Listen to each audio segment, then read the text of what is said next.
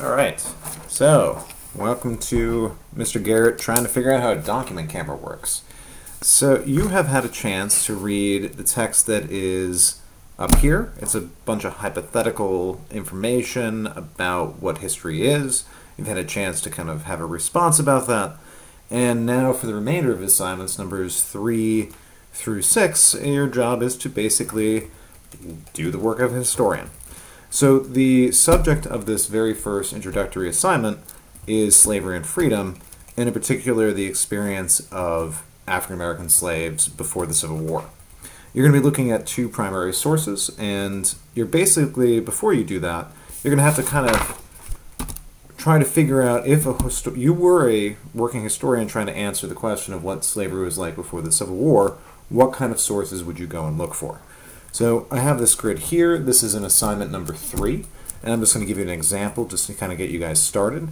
So since we're talking about slavery, you might want to look at something like a slave narrative, as I know you folks have done in your English classes and things like that. So we'll write type of source, slave narrative, and the difficulty to find it, we'll say, not difficult. And the reason it's not difficult is these are published and spread widely by abolitionists.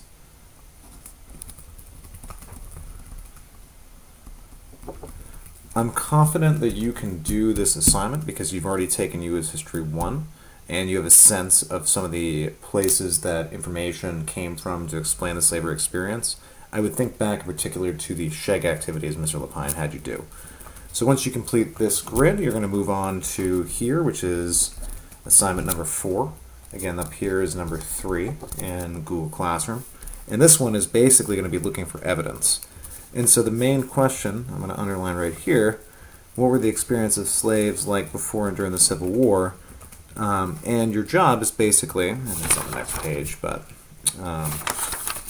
in Classroom it will be up top, is to go through this document right here, source 1, in addition to source number 2, which is here, and underline 3 pieces of evidence. You've written essays before. This is basically similar to the note cards you've been asked to do in your research papers for Mr. Lapine and Mr. Wall. And so you basically just go through and we're trying to figure out again what were the experiences of slaves like before and during the Civil War.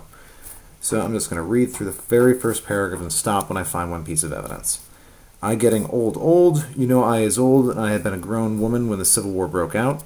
I was harried out then to Mr. McDonald who lived on Atlantic Street.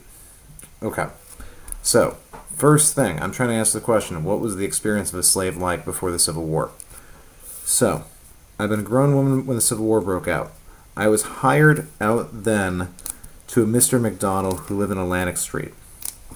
The phrase, I was hired out then, tells me that this person, and this is something you may want to be thinking about, was hired out to someone other than her master. And I might even make a marginal note if I was lucky enough to have a paper copy in front of me. If not, you can include this just kind of in your mental calculations of why you're writing things down. So let's see, other person than their master. So that's that as far as underlying evidence. The next thing you're going to need to do on both document source number 1 and source number 2 is, again, try to answer the question what this document tells us that might help us understand the relationship between slaves and their masters. So because I highlighted over here in the source that slaves were hired out to people other than their masters, I'd write down over here, slaves